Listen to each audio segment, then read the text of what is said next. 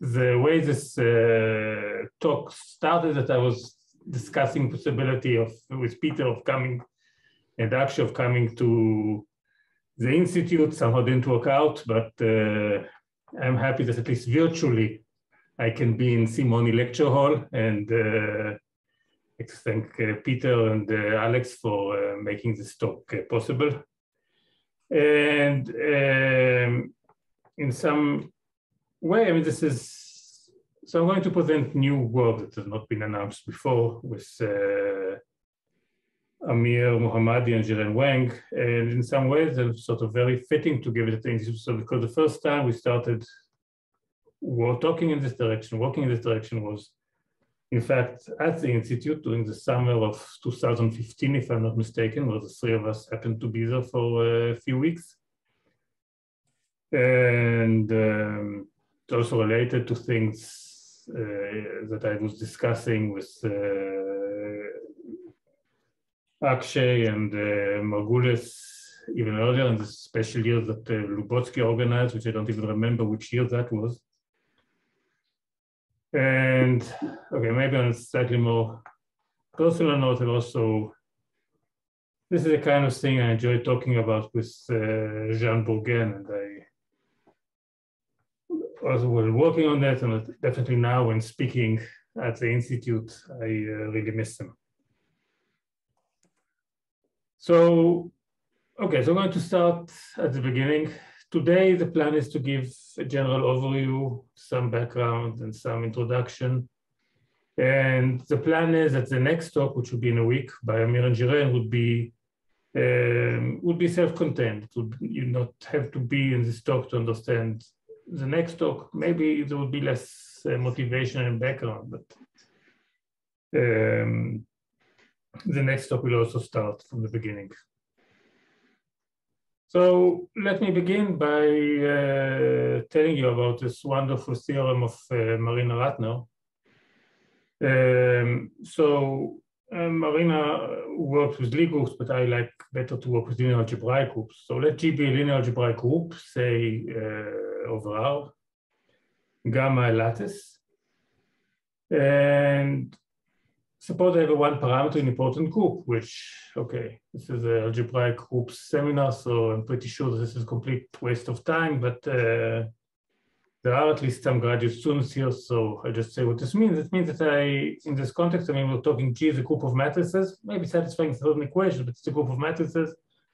So a one parameter unipotent group, I just take an nilpotent matrix, and I take the exponential of parameter t times this nilpotent matrix. This gives me, it sort of looks exponential, but it's polynomial because I'm taking an nilpotent matrix, and this gives me a polynomial trajectory, a polynomial, a one parameter group with a polynomial parameterization. And let me just give right at the outset a definition that I think should be standard, and I'm not sure it's really standard yet, but it would be eventually. That if I have some group acting on some space, an orbit of the group is periodic if the stabilizer in the acting group of my point is a lattice in the acting group. So, okay, I'd use the word lattice, but just to emphasize,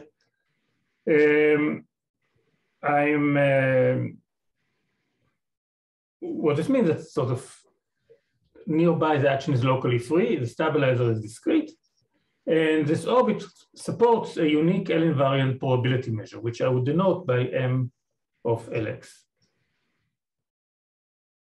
In G mod gamma, periodic orbits are always closed, but it's not necessarily compact. A bit confusing, but of course, if I take SL and R modulo SL and Z, it is, the whole space is a periodic orbit of SL and R, and obviously not compact.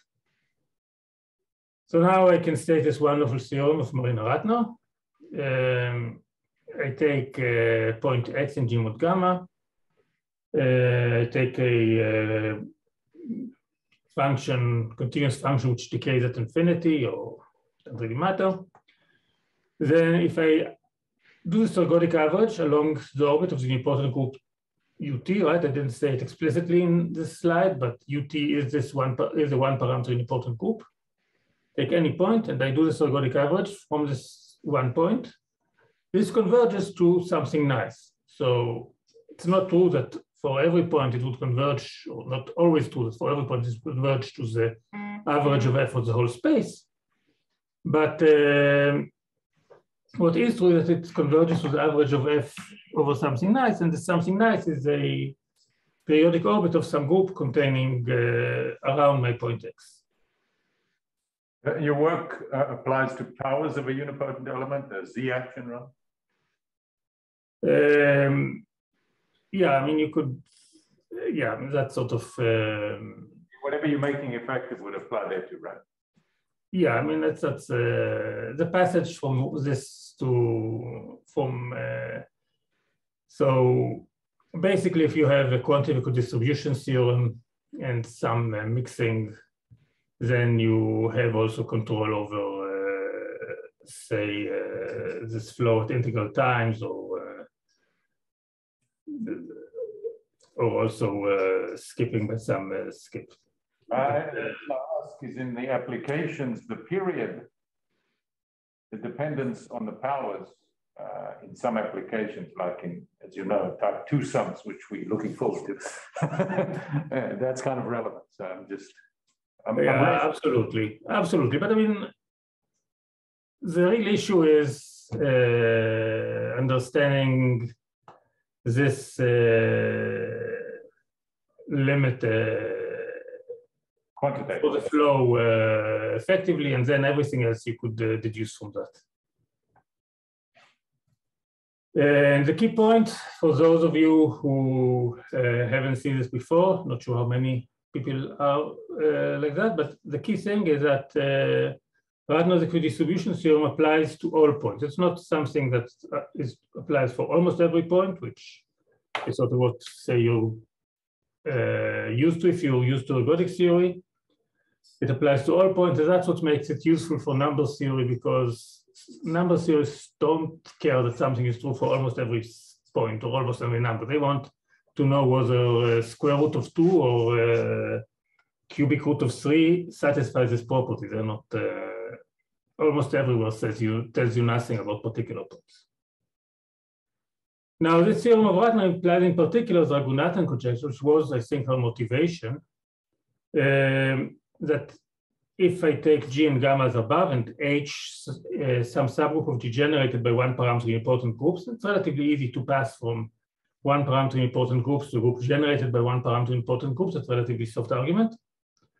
Then for any point x in G mod gamma, if I look at the orbit closure of x under H, this is going to be again something nice, periodic orbit of some group, which obviously would contain H.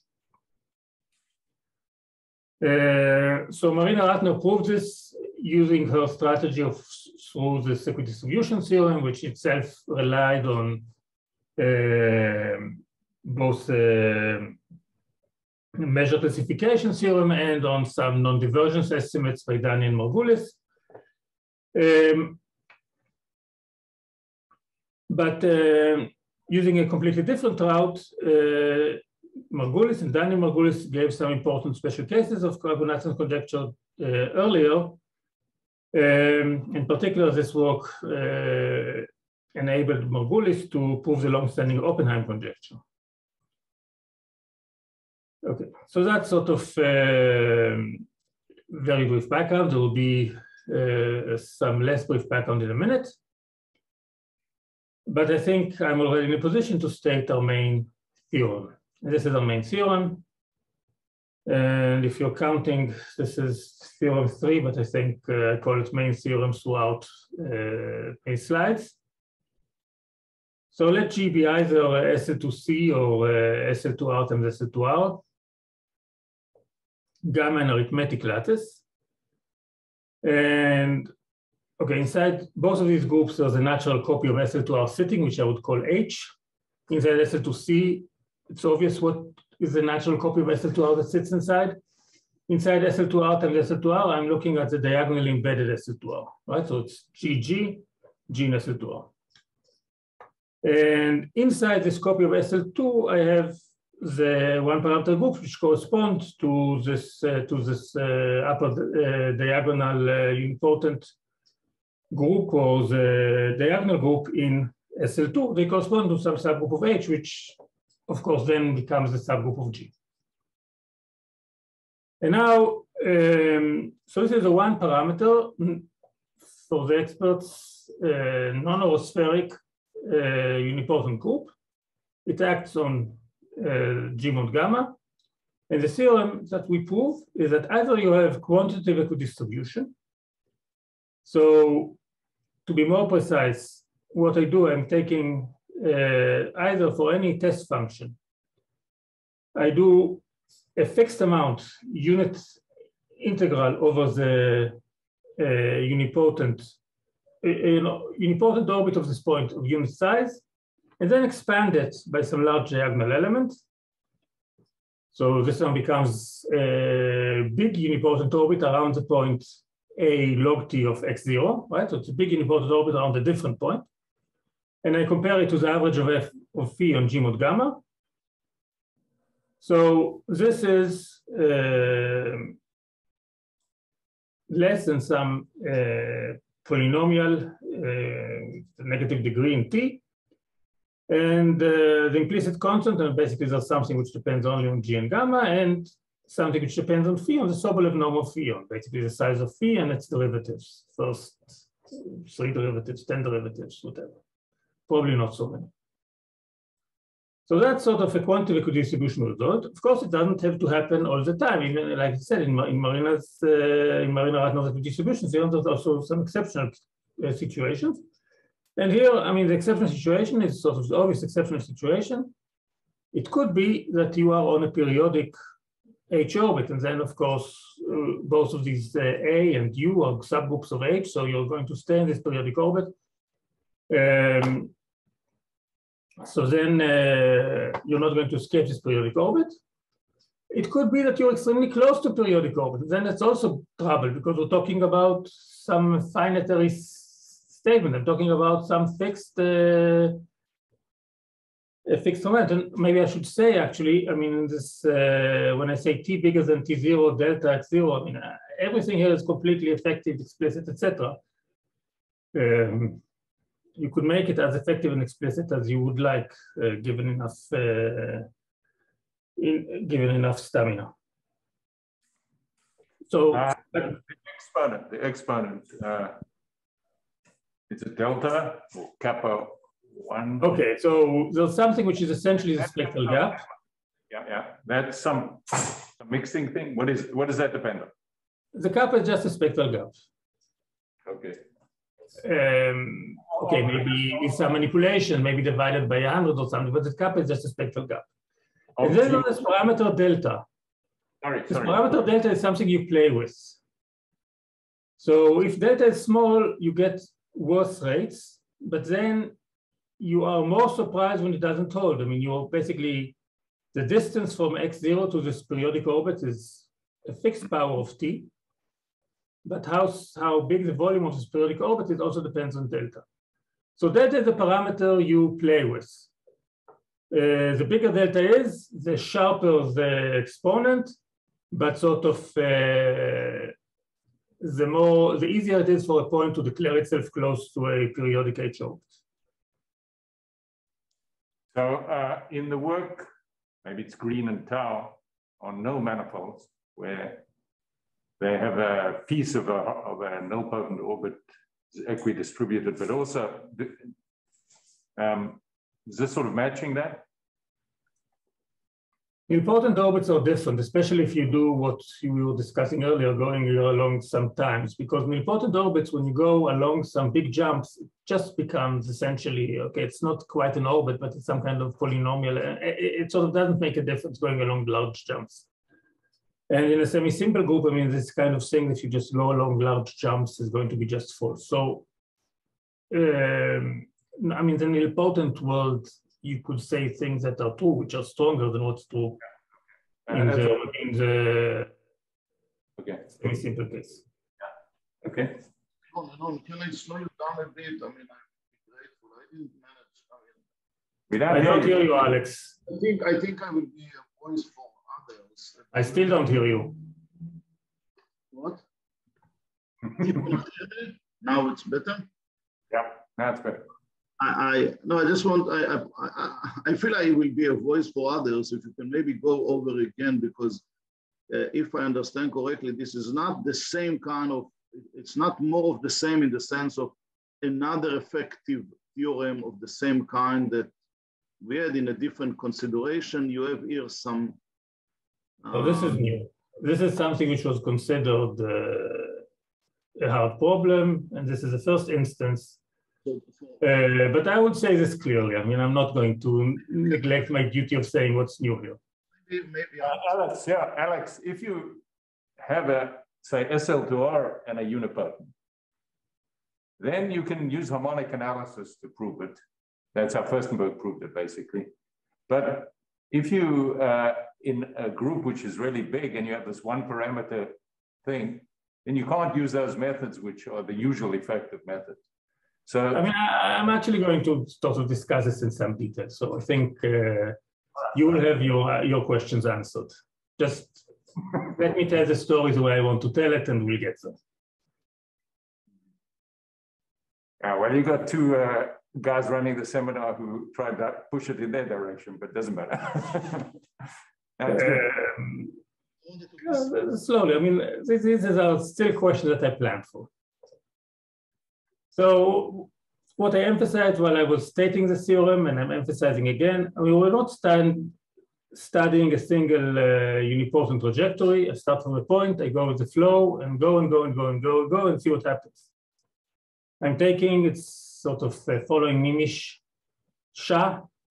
I'm taking a fixed piece of a U orbit and I expand it by the diagonal group. It sort of seems to be more or less the same. But it's better behaved, this Nimish Shah version, especially when G mod gamma is not compact, but not only that. So the only obstruction, like I said, to equidistribution in this case, in the theorem 1, is that my point being extremely close to a periodic H orbit. You don't have to worry about the tubes of H orbits and being close to periodic hemisphere, etc., etc. And let me say, so for SL2R times SL2R, there sort of are two types of lattices, irreducible lattices and reducible lattices. And both are interesting, and in both this is completely new. So the reducible case, basically, the most interesting cases where gamma 1, gamma 2 are both the same lattice inside SL2R. This is some kind of joining statement. And gamma irreducible, and this is sort of a bigger space, and you sort of have it's an interesting question.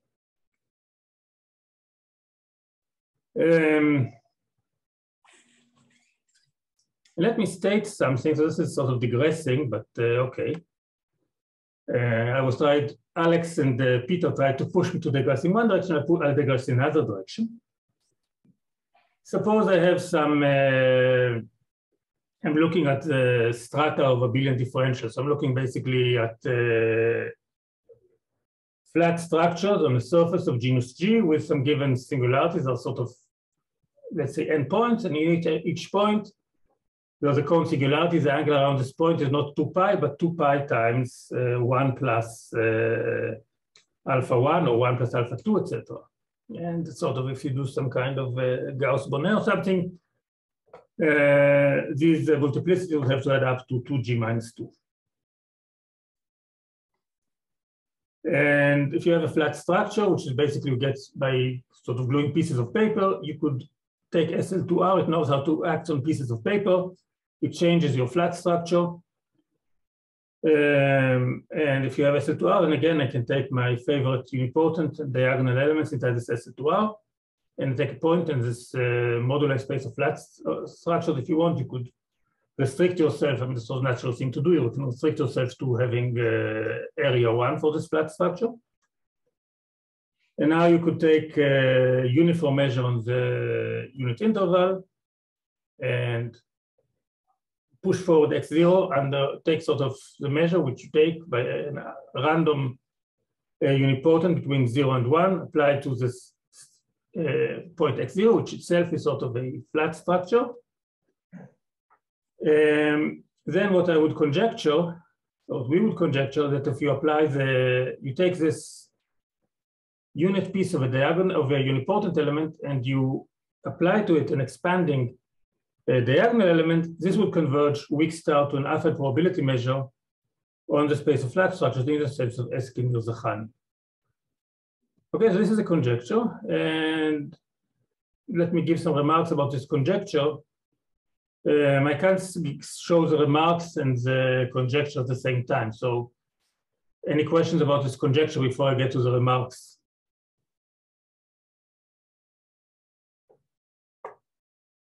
So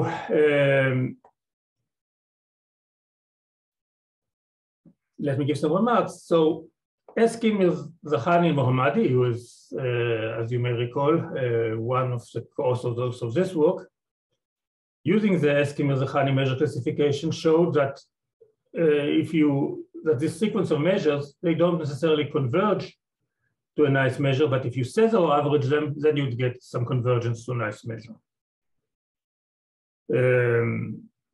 So I mean, you'd sort of think that maybe there's an analog of Ratner's equidistribution theorem. But no, I mean, works of Chaika and Smiley and Barak Weiss show that unipotent orbits can behave badly. I mean, they don't have to converge. If you take sort of this average measure on a large unipotent trajectory, it doesn't have to converge to anything that certainly that could converge to something which is not ergodic. Strange things could happen.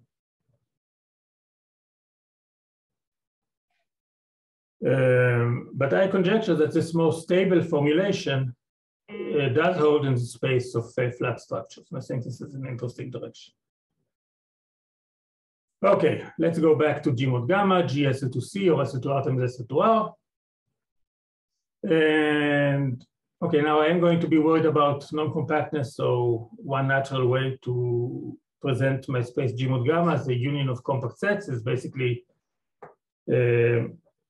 is adding a parameter eta at a small number, and x eta is those points in G mod gamma, which the injectivity radius at G is bigger than eta, which essentially is the same thing as saying that when you conjugate gamma by G, it intersects a small neighborhood of the identity just trivially. So now let me state our second theorem.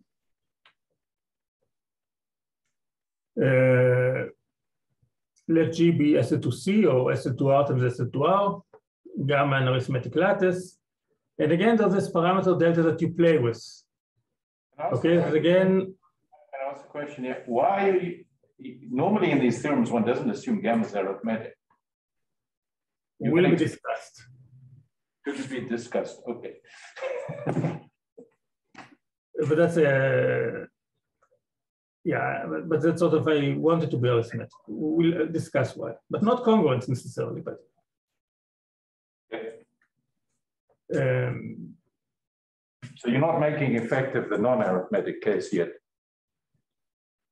I am, but that's theorem 5 and not theorem 4. So again, you have this knob that you could turn, this delta. You can sort of want to get a sharper distribution rate, or you could maybe want to get some an equidistribution that would hold for more points. So you have this delta, this knob that you could play with. And then for any point, one of the following holds, so this time 3 possibilities.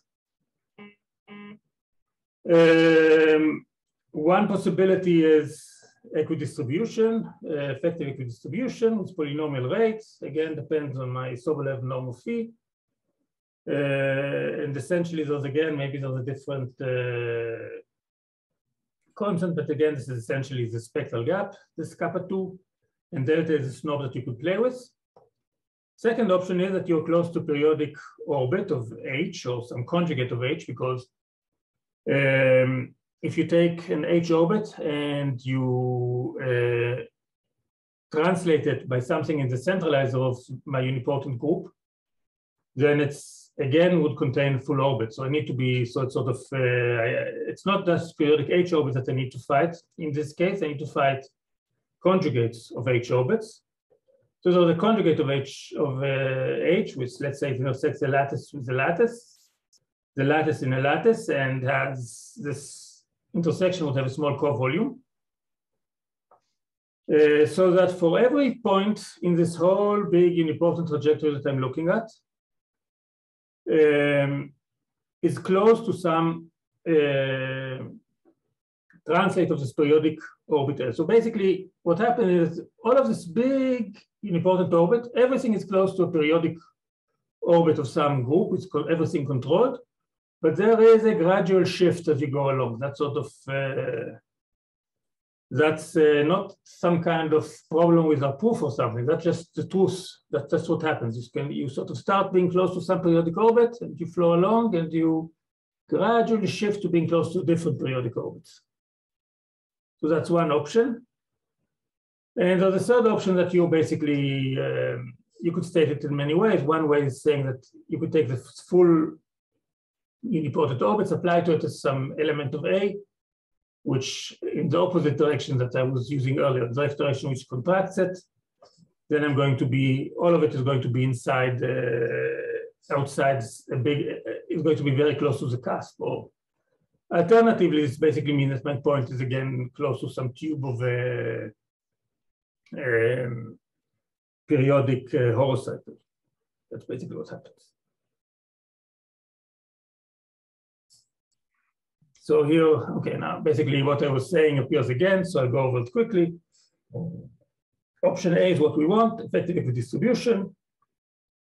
Option B is an obvious obstacle. You might be close to periodic H orbit or close to some tube of periodic H orbits, because sort of here the sort of the periodic orbits can be deformed. And option C is only relevant in the non-compact case, say that the whole trajectory is very close to a tube around the periodic trajectory of our spherical group. Now I come back to Peter's question about arithmeticity. So first of all, if I talk about irreducible lattices in SL2R times SL2R, there's no loss of generality here. I can apply Margulis arithmeticity theorem, some cases Selberg. The lattice is going to be arithmetic. Reducible lattice. The only case he proved. Yeah. Not so exactly the unique case he proved. But he didn't prove the compact case, I think. No, of course not. No, he used the cusp. Yeah. Reducible lattices, okay, SL2R has, you have tight Muller space of lattices, so reducible lattices certainly don't need to be arithmetic. And also in SL2C, I mean, this is see Alan Reed, I mean, right? People here know much more about these things than I do. These correspond to three-dimensional hyperbolic spaces. Certainly don't have to be arithmetic, but in SL2C there is something by local rigidity, Garland, Raghunathan, Selberg, while the lattices can be conjugated to have algebraic entries. So basically it means that, okay, maybe not your gamma, you could conjugate, doesn't make a difference. If you conjugate it, it's inside some SL2K, where K is some number field, which I think of it not as an abstract number field, but some number field which actually sits inside the complex numbers. Our main theorem extends, presumably you could also do something for the equidistribution of one parameter groups, but I mean, I was a bit, yeah, I'm not, but let's stick to the main theorem. Extends to lattices with algebraic option entries. With a somewhat less nice option B. Of course, I mean, for reducible lattices in SL2R times SL2R, even this algebraic entry is a big condition. But to be honest, I don't know what an effective, I mean, if you want an effective theorem, you need somehow somebody to present to you the space, the lattice in an effective way. And if the lattice, okay, I mean, maybe you could allow bigger constants than being inside. Maybe you could allow lattices with entries also in a field which contains phi and e. But if you don't somehow give me effectively what the lattice is, and I certainly am not able to prove anything effectively because just I don't know what it would mean. But for lattices with algebraic entries, I have to agree with you. I think because the seminars had triangle groups, for example, So here the triangle group, non-arithmetic compact triangle group, compact quotient, then everything is expressed, I think, rather explicitly. And in that case, there are no joining. The nice thing about the non-arithmetic case in the product, in the case that you're in the product, is you don't have joinings, right? So then your theorem should simplify, I would think, if you proved it. No. The triangle groups have algebraic entries, no? Right. So you. So my theorem applies. So let's talk about my theorem in this case. In the case of products of two upper planes, the same group, self-joinings. So then they're according to Ratner, there are no self-joinings. Well, I mean, if I take the same group with its, if you take the same lattice, and it's always a trivial joining. Yeah, okay. I know that. Yeah, but I'm saying in that case, you got all these options. I'm trying to look for the pure case, like in Furstenberg's original. Let me give the theorem. So basically, you get equidistribution, but the obstacle I have is somewhat less nice. So you really can prove it as long as the entries are algebraic. The arithmeticity is not the issue. Yeah.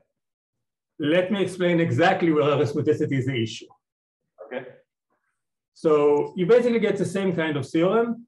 You get an effective equidistribution unless my point is very close to an exceptional H orbit. And what do I know about this exceptional H orbit? So what I know is that in the non-arithmetic case, so I take the stabilizer of my point in H, maybe not my point, but the point. So I take my original point that you gave me and I perturb it slightly. Now I get a point with some big stabilizer in SL2R. And I take this part of the stabilizer which intersects a ball of controlled size. And this would generate as a risky dense subgroup of H. So if I was arithmetic, I would know that this is a periodic H orbit. If I'm not arithmetic, this is whatever it is, an exceptional H orbit. That's somehow exactly the issue. Okay, so if the entries are algebraic, can you just go back to the statement of the theorem? Yeah, I mean, this I don't have a full statement. So if the entries are algebraic, either I get this kind of effective equidistribution, exactly what I had earlier, this kind of sort of integral compared with the average. I'm doing this first version, this Nimisha version, but never mind. It's a polynomially decays, or I am extremely close. I am t to the minus 1 over a close to a orbit, which is not a periodic orbit of SL2R, which okay maybe is, maybe is not, but intersects but sort of the stabilizer of my point is going to be Zariski dense and generated by things of controlled size. And as David Fisher, and I guess this case also the other group, can tell you, I mean, in the non-arithmetic case, you'd have only finitely many closed SL2R orbits, but I mean, at least there's one case which sort of I understand in all of this. That's sort of the Gromov-Piasecki-Shapira case. In that case, there certainly are H orbits which intersects the lattice in a Zariski dense set, but are not periodic. And actually, I mean, if you look not literally at what we say, but this technology that we give, and there's a statement like that in this paper, in the previous paper that I have with me. I mean, if you look at the Piasecki-Shapiro-Gromov examples, this technology would also tell you that the number of periodic H orbits is bounded by an effective way, but something which depends on the spectral gap and the volume of the space. Yeah, so I was talking what I did with Amir before this work. So let me tell you, and one of the things I was worried when preparing this talk that I would preparing too little material and I would run out of material before the time goes. Now I see that this danger is overblown. I have some constructive comments from the audience. But one of my goals in my talk is sort of to explain what's the difference between this equidistribution theorem that we proved and an earlier theorem that I had with Amir. Also, we were discussing this with Jiren, like I said from the beginning. But this earlier theorem only deals with density. So again, I have G, gamma, H, AT, UT, just as above. So G is SL2R times SL2R or SL2C. And then there's again this knob delta that I could tune in and out. Maybe delta is again bounded between 0 and 1. Any starting point, some effective T, which starting from that everything works. And then I take a unit orbit of x0 in the unipotent direction. I expand it by a big diagonal element. I don't have exact control over how big. It's somewhere between, so the size of this periodic orbit will be something between capital T, not periodic. The size of this expanded orbit will be something between capital T and square root capital T. That's basically what it translates to. This is going to be T polynomially dense in this space. So okay, you can't be polynomially dense in a non-compact space. So I need to say polynomially dense in the space where I chop off a polynomial neighborhood of the cusp. Unless my original point is very close to a periodic H orbit of small volume. Okay, so that was an earlier work. That work you could find on the archive. We plan to post a sort of fairly long announcement of the new work, maybe in a few, maybe today, maybe tomorrow, sometime sooner in the archive. But I mean, this theorem you could find the whole thing in the archive. Okay, just for us who don't know all the ins and outs, this theorem is for any G. No, the theorem is no.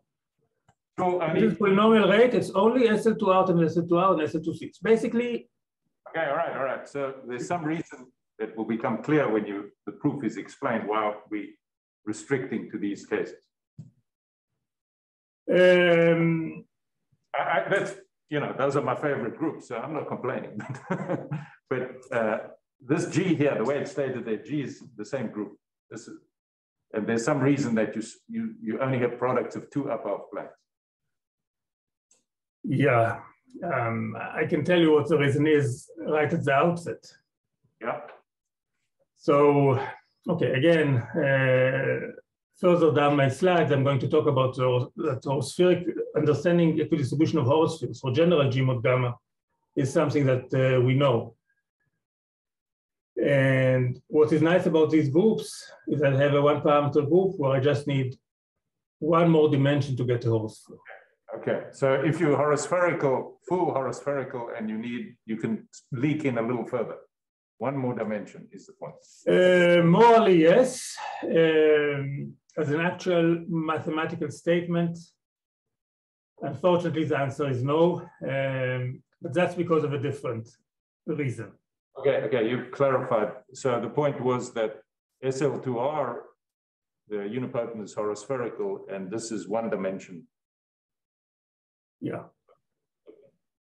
So you could do joinings of the system with itself, but not triple joinings at this point. Triple joinings is a beautiful problem that sort of is maybe the next thing on my mind.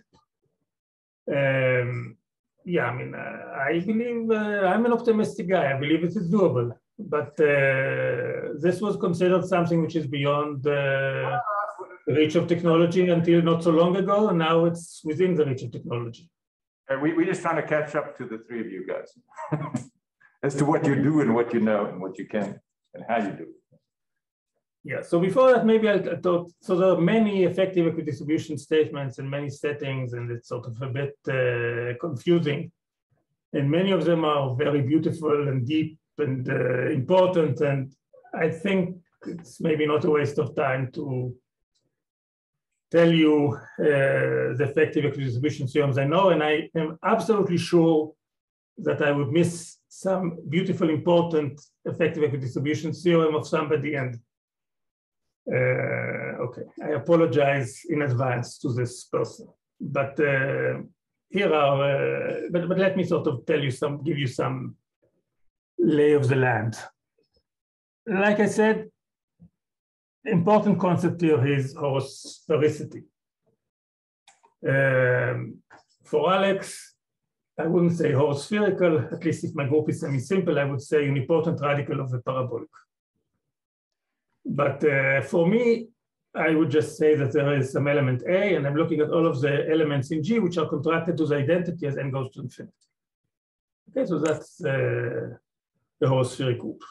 Of course, if I contract something to the identity, it should have the same eigenvalues as the identity. So this holospheric group is unipotent, but not vice versa. And just to be extremely clear, the groups, the one parameter group in SL2C or SL2R times SL2R that I considered is not holospheric. And to confuse you, the one parameter group in SL2R times SL2R, which is only in one component, is holospheric. Okay. So rigidity of cycle or spheric flows, that sort of is older than Ratner's work. That sort of actually is quite old, dates back to Headland in the 30s. And then he talked about so the analog of this Raghunathan conjecture, orbit closures in SL2R. Then Furstenberg treated in 72, discussed invariant measures. And then this was extended by Veach and by Dani, both to bigger groups and to maybe Furstenberg's group was only in the compact case, it was a non-compact case. And this predates Ratner's results and Raghunathan's conjecture. And one good way to prove that it predates Ratner's results and Raghunathan's conjecture is that the only place where Raghunathan's conjecture appeared is in this paper of Dani, where he proves the rigidity of horocycle flows.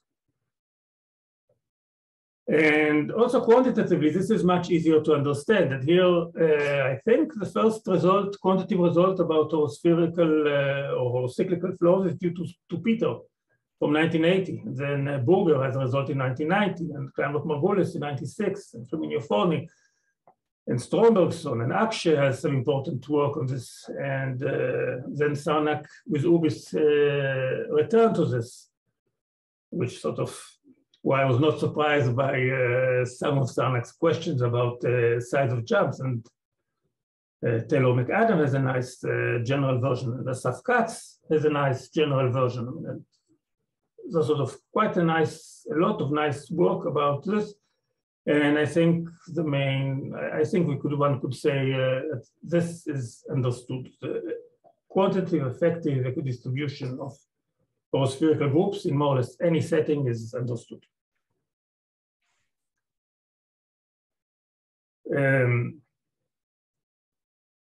Even in the spaces of flat structures, this was something that Mariam and I did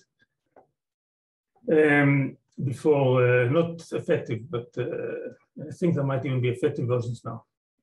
Anyway, so our work is the first quantitative equidistribution result for non-holospherical unipotent flows on quotients of semi-simple groups.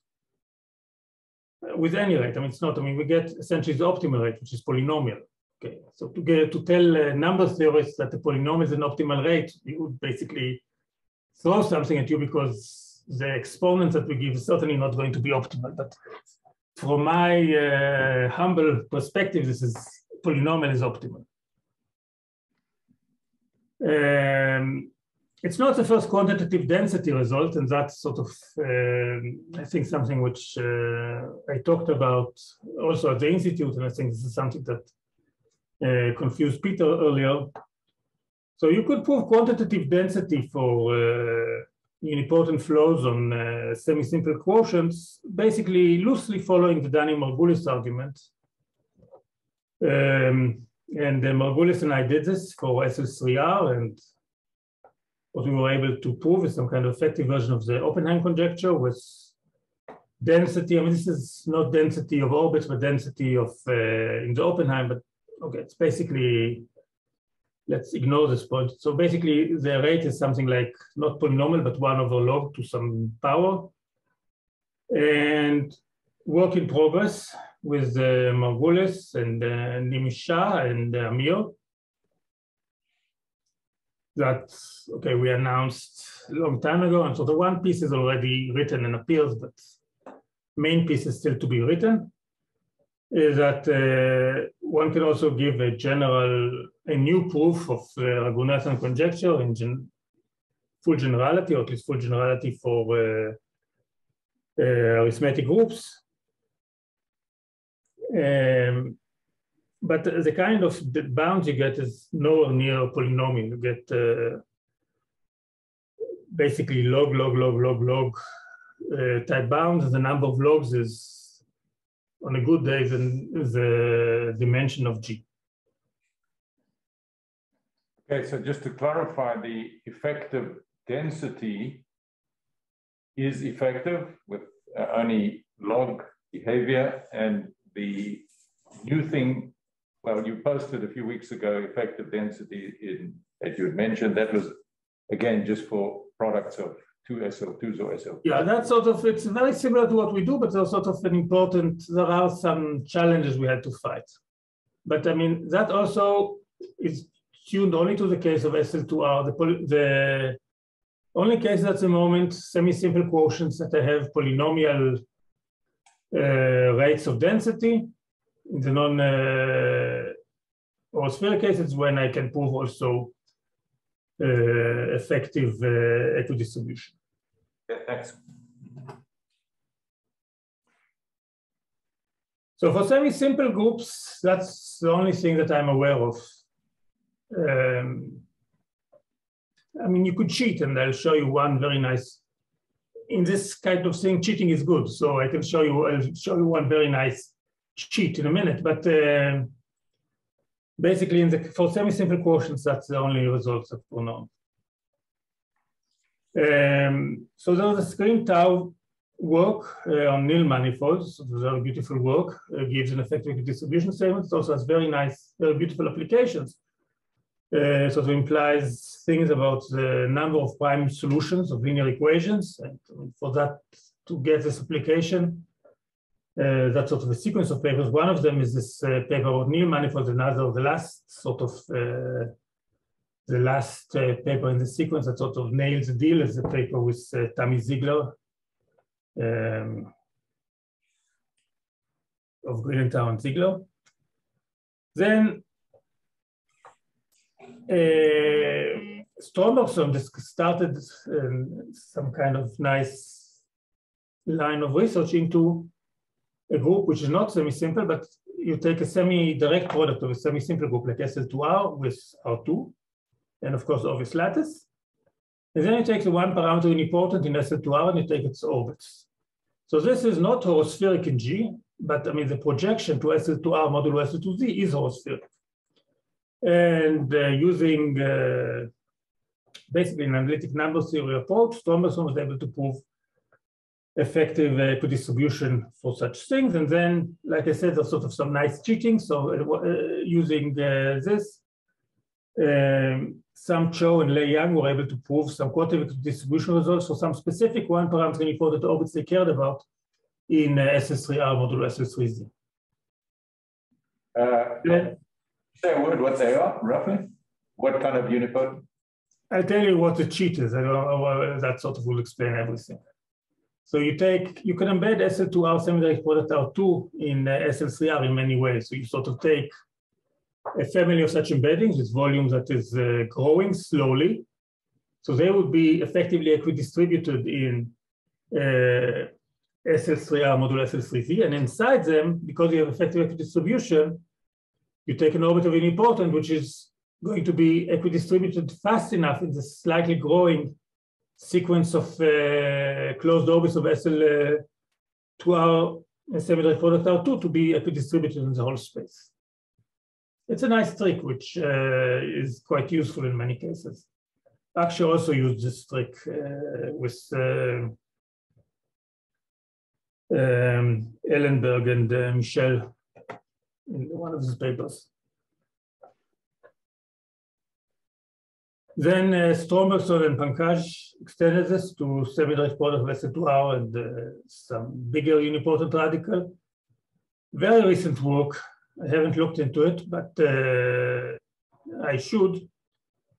Is by a former student of, or maybe still a student of Manfred Einsiedler, Wu and King, who proved the same for maximal holospheric group in SLNR, which acts not on SLNR modulo SLNZ. That's sort of easy, but on SLNR semi-direct product Rn modulo SLNZ semi-direct product Cn.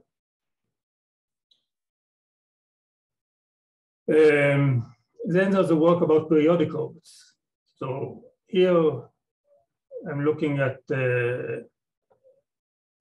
G mod gamma. G is semi-simple, and I'm looking at periodic orbits of subgroup H, which is semi-simple. And Einsiedler, Margulis, and Venkatesh proved an effective equidistribution for such a sequence of periodic orbits of increasing volume, provided the centralizer of this group is finite. Here gamma has to be a congruence lattice because you need some the remarkable things you know about spectrum of congruence quotients. And there's been a follow-up work by Einsiedler, Margulis, Mohammadi, Venkatesh with an adelic viewpoint. It only works where H is a maximal Q subgroup of G.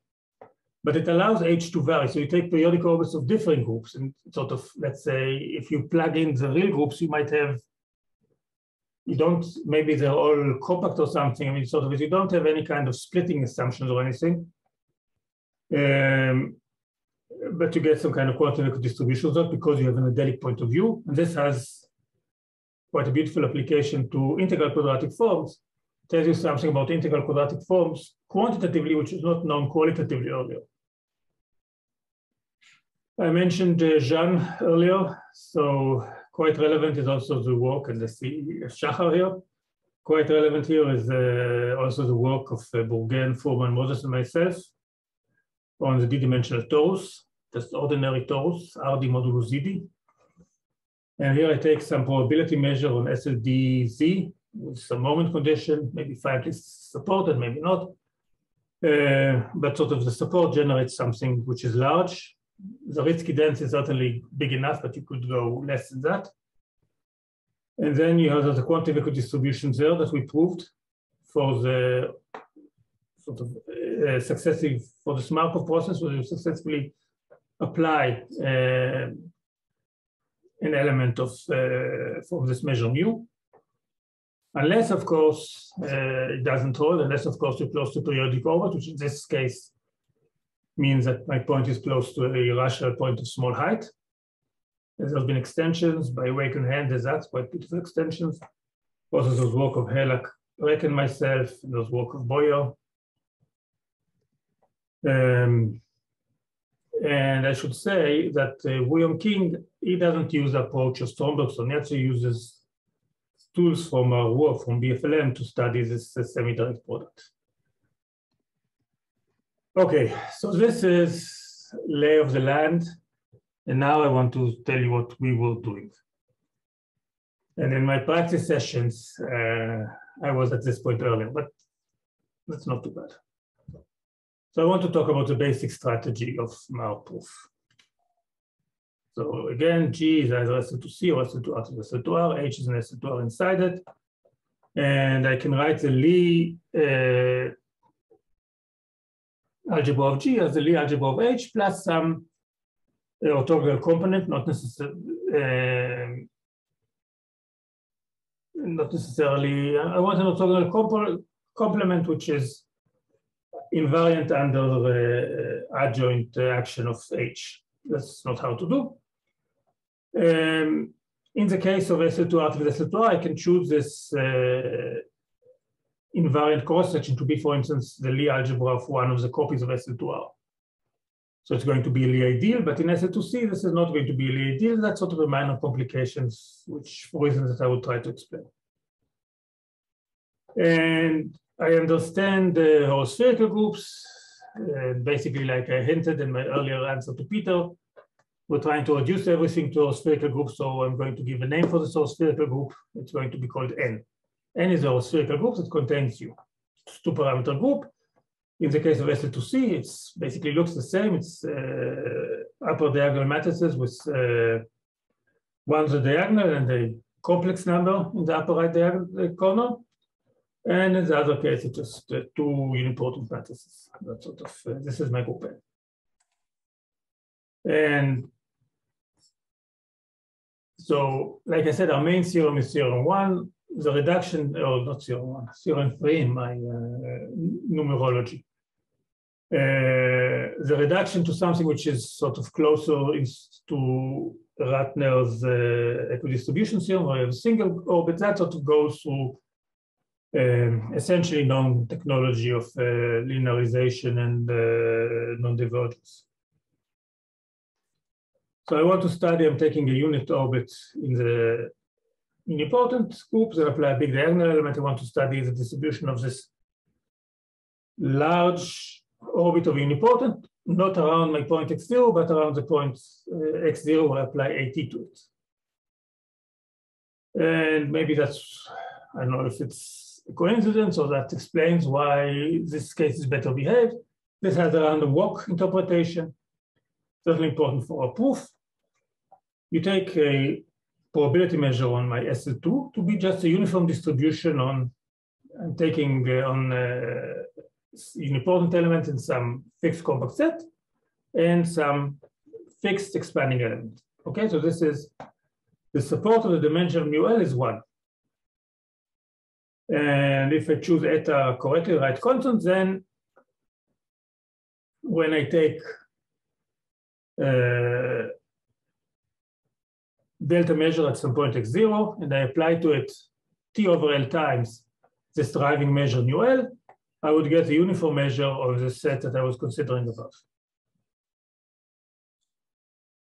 Now, technical point. So this symbol here means technical point. So if you're an expert in the area, pay attention. This is an important technical point. Without it, you couldn't prove the theorem. If you're outside the area, this is a good time to take a nap.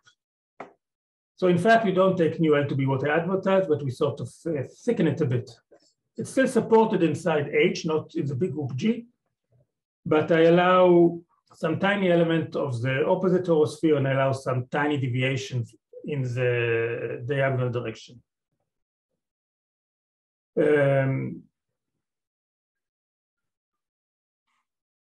So this is sort of useful for several reasons. One of the reasons is that in the SL2C case, it's compensates for the fact that my cross section is not a group. It's a manifold in G mod gamma. It's not a group. So the thickening parameter, what size should I think of it as being? Excellent question. T to a small negative power. Okay. I take it to be smaller power than anything that sort of appears in the argument, but not so small that it sort of would be what ruins my distribution rate. Okay, so it's a pretty big thickening, so to speak. It's a pretty big small thickening.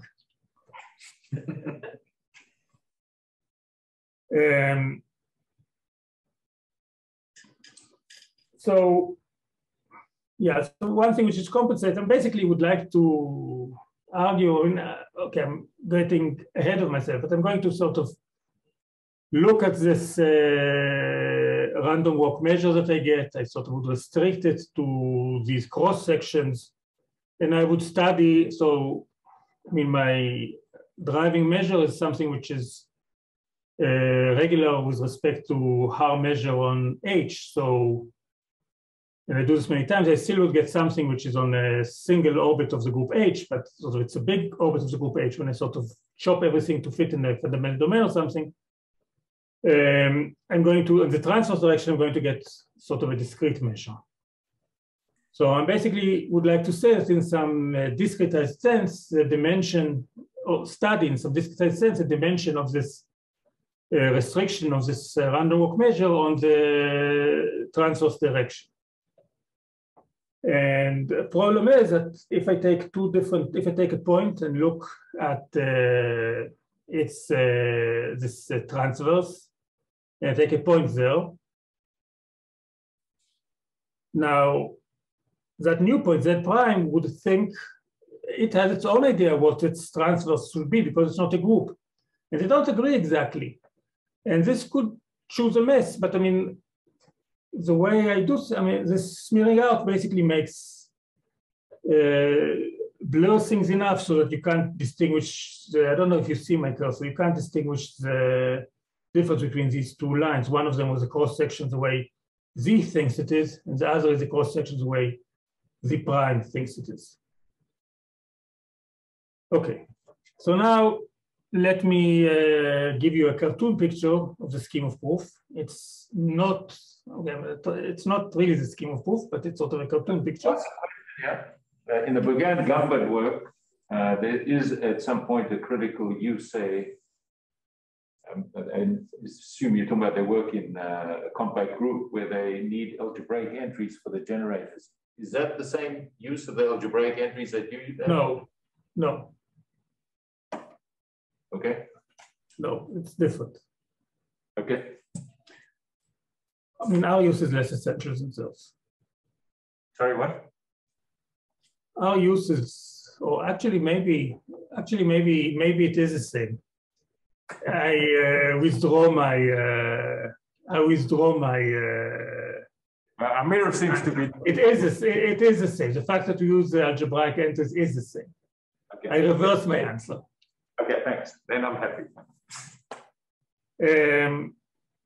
So the proof in Bougain-Gambard has 3 parts, and in some ways we also have 3 parts. In some ways they are analogous to Bougain-Gambard, but the analogy is far from perfect. I mean, it's maybe one of the reasons why we could only do a few cases.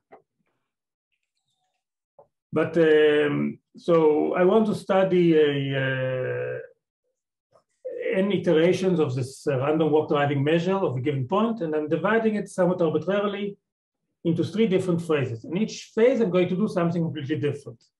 But I mean, it's sort of the same deriving measure doing the same thing, just treated differently. And the first stage, which is quite close to what Bougain-Gambard did the first case, I mean, phase, and it's sort of uses algebraic entries in the same way, is sort of getting some initial randomness. That sort of, I don't look at the measure delta to point x0. I look at this measure which has sort of bigger beef that I apply the driving random walk measure n1 times to this initial point. And basically, unless I was very close to a periodic H orbit, which is a complication that Bougain-Gambard never had, but does exist in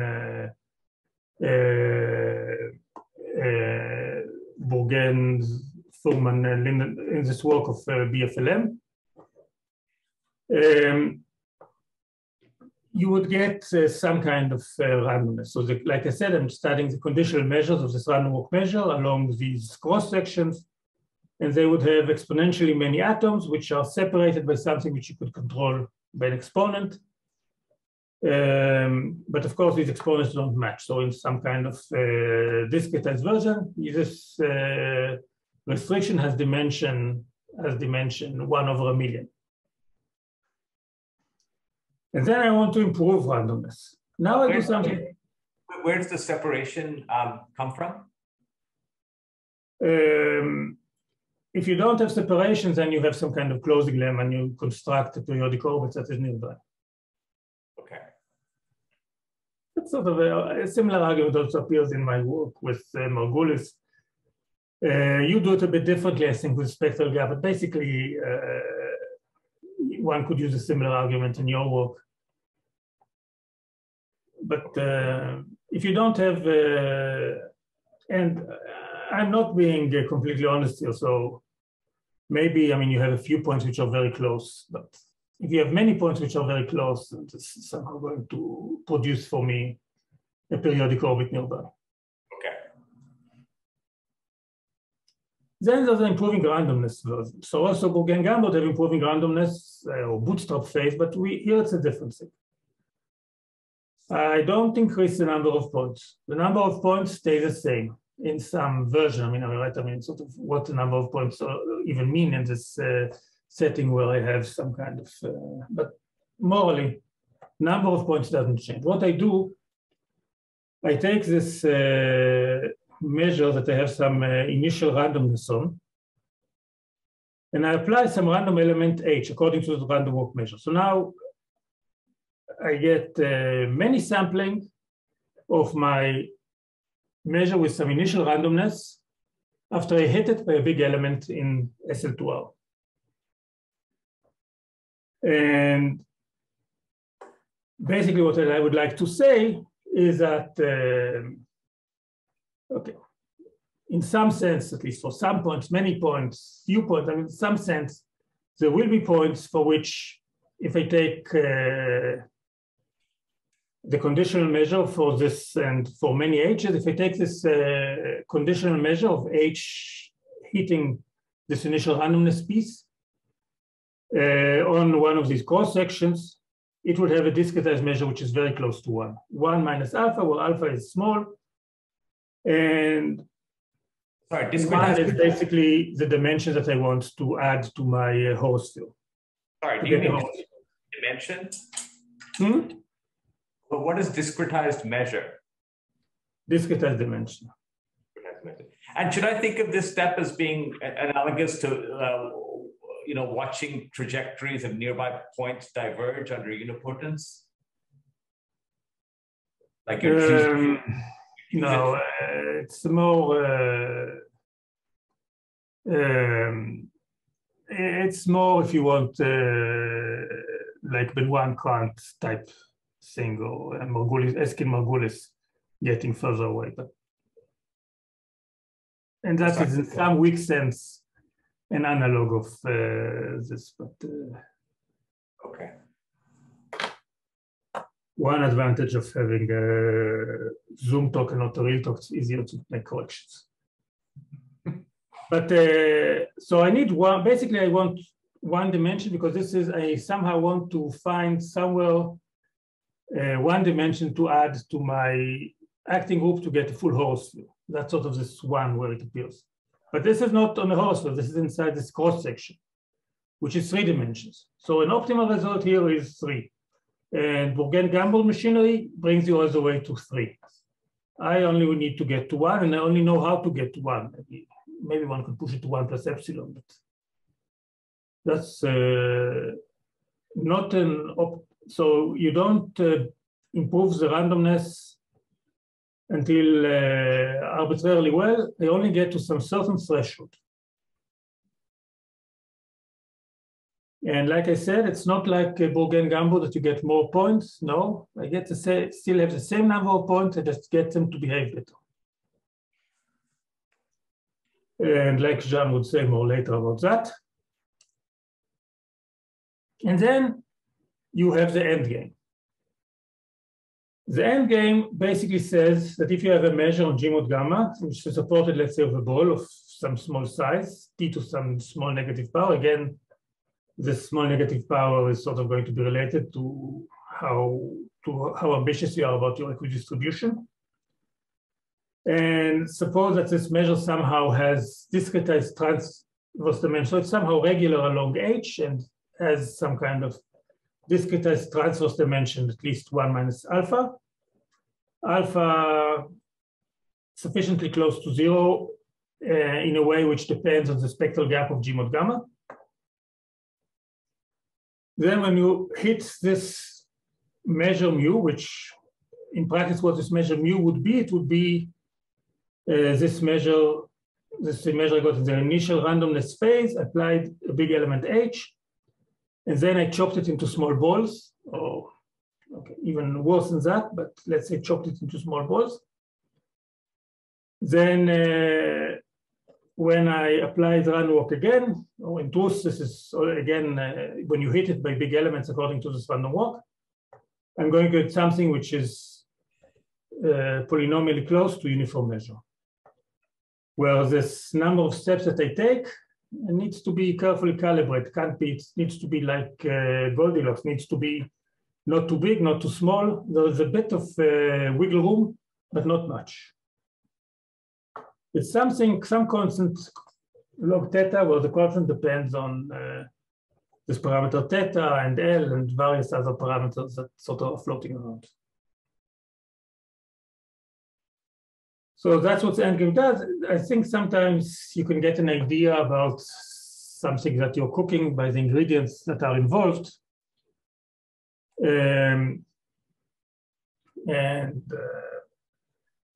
So one ingredient in the endgame is effective equidistribution of Horo spheres, and also an argument by Akshay, which basically allows us to say that if I have some kind of distribution of a Horo sphere, which is invariant in the u direction, in the direction of my unipotent flow, and sort of has big dimension transversally, then this is already going to be equidistributed in a quantitative way. Okay, that's sort of basically an argument of Akshay, which close to van der Korp trick or something. And okay, I was somehow mentioning the numbers 3 and 1. I mean, basically I get dimension of something three-dimensional and I want dimension of something one-dimensional. There's a projection theorem involved. And okay, projection theorems, that's sort of, I told Peter that one reason we're restricted to these cases is that we in these cases, we only need to add one more dimension from our acting group to get a Horo sphere, but there's another reason. And that's that this projection theorem is quite recent technology. It's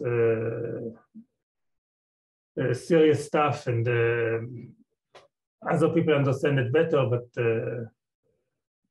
we understand the projection theorem only in this case. If we had some more general projection theorem, which likely is true and possibly is already known by some experts, one could probably deal with other cases. So there's sort of a standard master and projection theorem. Usually it's stated for measures for projection from R2 to R, but I can state it for projection from R3 to R.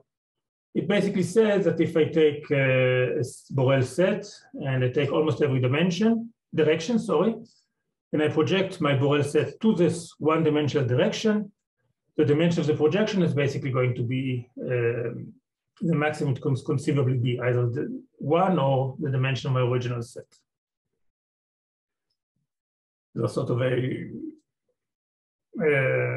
something in the field. This is known as transversality, which allows to do this. This is a transversal family of projections.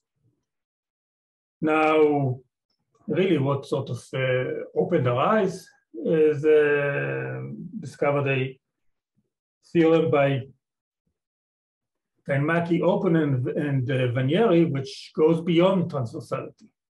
So what they saw, you project not only almost every direction in the sphere, but just almost every direction in this circle. And it's important that this circle is not a big circle, because if you are a big circle, then whatever you do, you would project something in the axis perpendicular to this big circle to a point. But if you have this circle, which is not a big circle, then what they were able to show is that for almost every direction, the projection has, again, maximum dimension that you could imagine. That's sort of a strong statement. The engine behind this, and the truth is that for what we needed to put everything apart and go to the engine. The engine is sort of beautiful incidence theorems of Wolf also somehow we were studying also related papers by Schlag about circles. Essentially, the family of circles can't have too many tangencies. And I mean, this family of projection is a very nice family of projection, but that's not the family of projections we needed. We needed basically a projection along parabolas. But fortunately, that seems to be not not so different from what Wolf did. There's a nice paper by Zal, which takes care of it. So we're using all of these works of these 6 authors. And okay, there's one thing that I sort of not sure whether it's my interest to say, right? So everything you say can be used against you. From applications, sometimes the most juicy applications come from p-adic groups, from actions of p-adic groups, like Vatzel, for instance. That would have been a really juicy application. We don't know how to do it at the moment, what we do in the p-adic case, exactly at this point, that this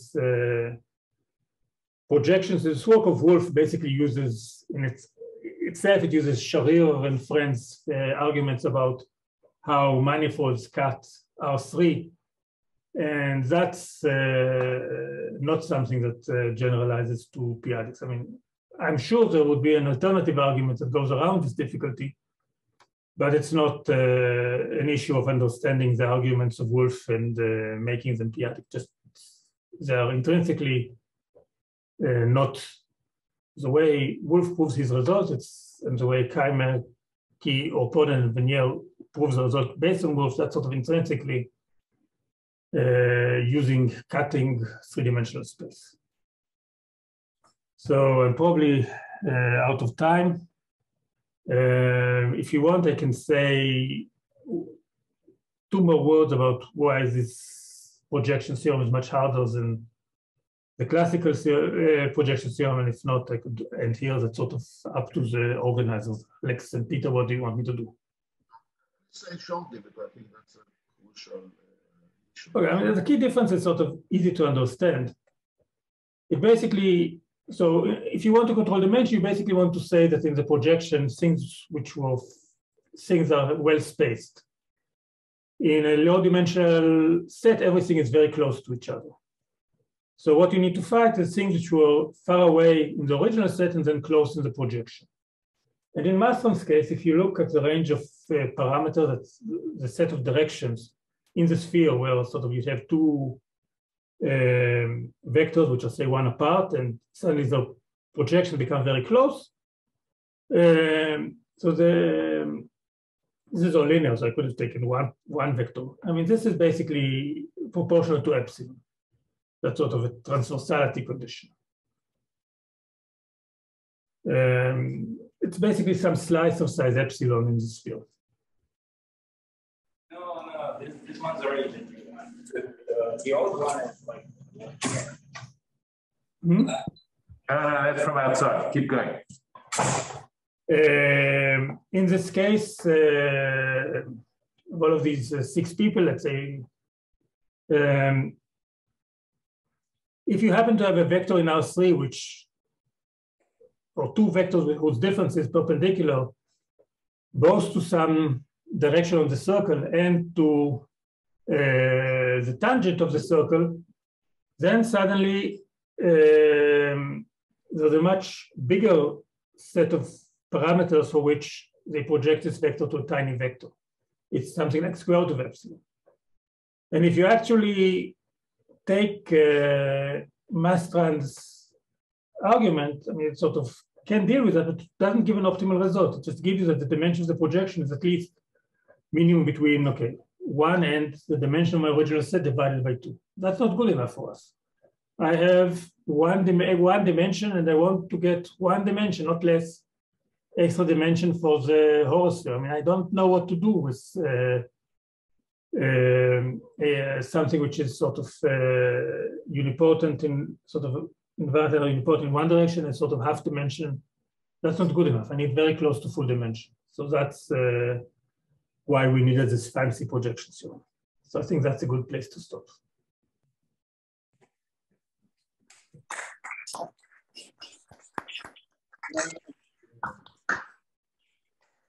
Thank you also for giving the opportunity for a little nap, but it was too short, the nap you offered during the talk.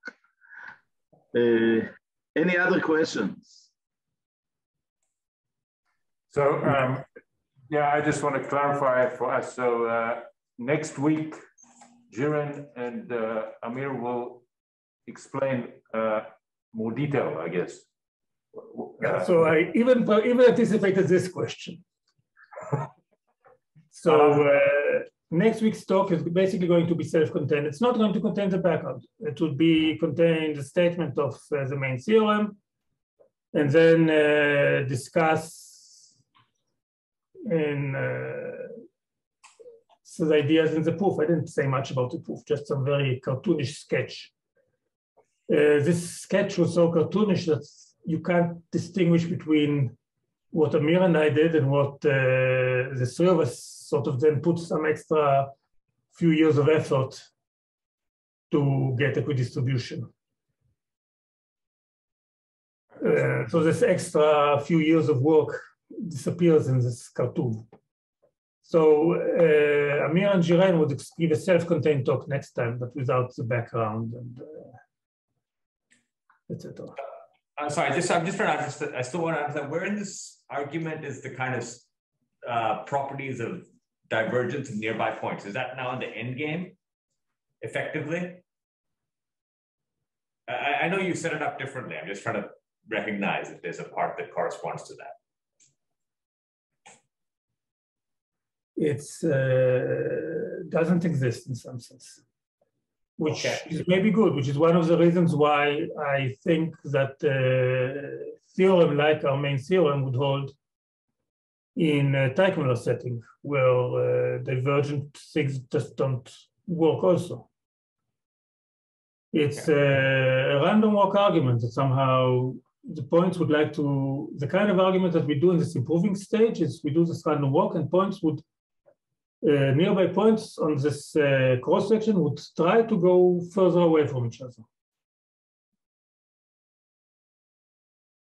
And so it's actually more complicated than what I'm saying. That's sort of maybe one of the difficulties. If you really want a result which is good enough for us, you need to use Wolf type technology also in this improvement stage, not just in the end game.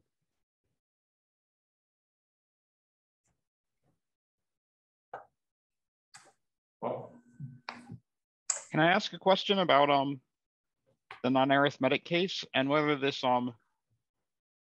this sort of having an orbit track, you know, a non-closed but Zariski dense plane is that real or just something you can't rule out? Neither. It's I think in that stage one would need to add a